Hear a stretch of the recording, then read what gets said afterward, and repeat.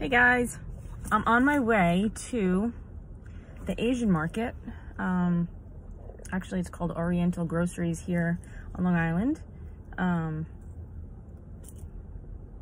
need to get some things to prepare some dishes that I'm making. I've really been inspired since I'm going to Thailand in a couple of months to start learning more about Thai cuisine and Thai culture.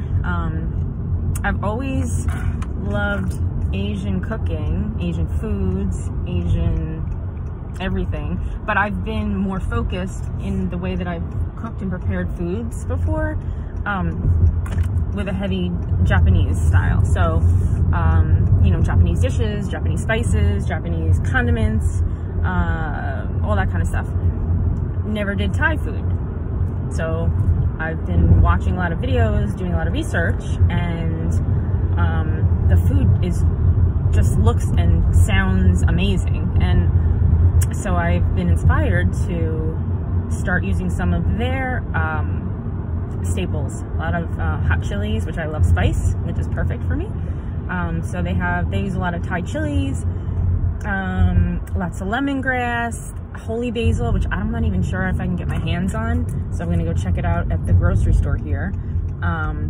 Some of the items, well, actually a lot of the items that they use for their dishes, you can't find in regular grocery stores. They just don't carry them.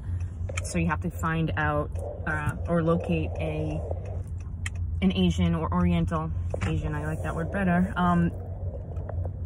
market that's in your area. And there's usually always one or two or more, depending on where you live.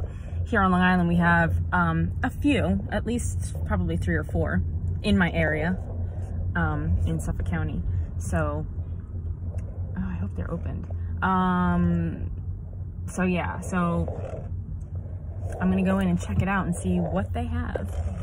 I'm not sure what I'm gonna be making, but you can come along and we can go check out the grocery store.